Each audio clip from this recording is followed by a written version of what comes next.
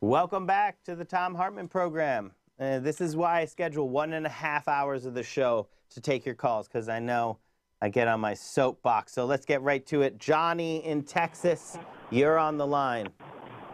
Hey, Alex. Good afternoon, and thank you for what you do. Thank you. Listen, back in the 1980s, during Ronald Reagan's reign, I served in my community's volunteer fire department. And when we could afford it each year in April, we would go up to A&M, and they had a training field there. And they had ravines and all kinds of situations where we would train for EMS and fire training.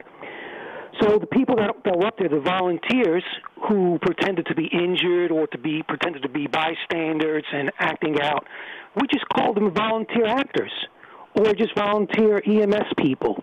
We didn't call them crisis actors.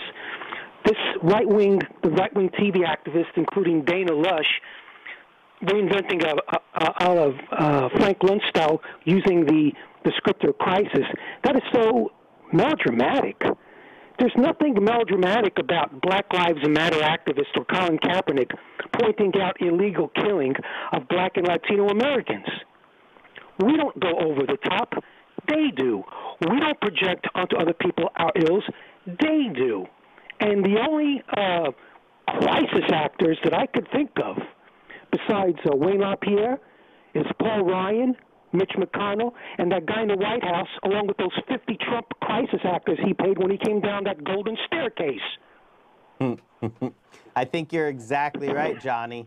And, you know, the thing is, this is like this conspiracy theory that the victims of these massacres are fake, are just actors. It's got to be one of the most noxious of all of the conspiracy theories that's trotted out after each and every one of these massacres.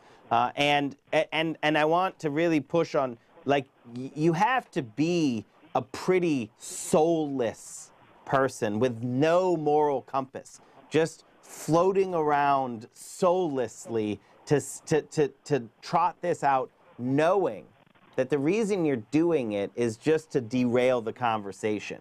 Right? This is the NRA's tactics. So first they say, oh, well, you don't know what the definition of assault weapon is, and I think that this whole definitional garbage. And then they're like, oh, well, then they throw out this smoke and mirrors conspiratorial one, and they put it out through their message boards and their mouthpieces who are more in the fever swamps, like Alex Jones. But, you know, part of the problem is Alex Jones is now, like, favored in the White House. You got Tucker Carlson bringing it right into Fox, right into the cable news. You have Sinclair broadcasting, repeating this garbage.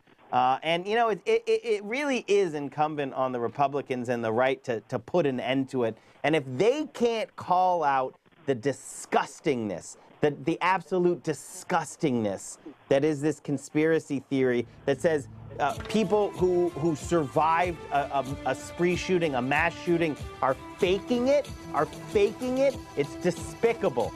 And the entire NRA should have to apologize right now. And anyone who's taken even $1 of their money should have to apologize, not just for this, but start there. Just start there. Just apologize for your minions besmirching the names of people who've gone through just undescribable horribleness.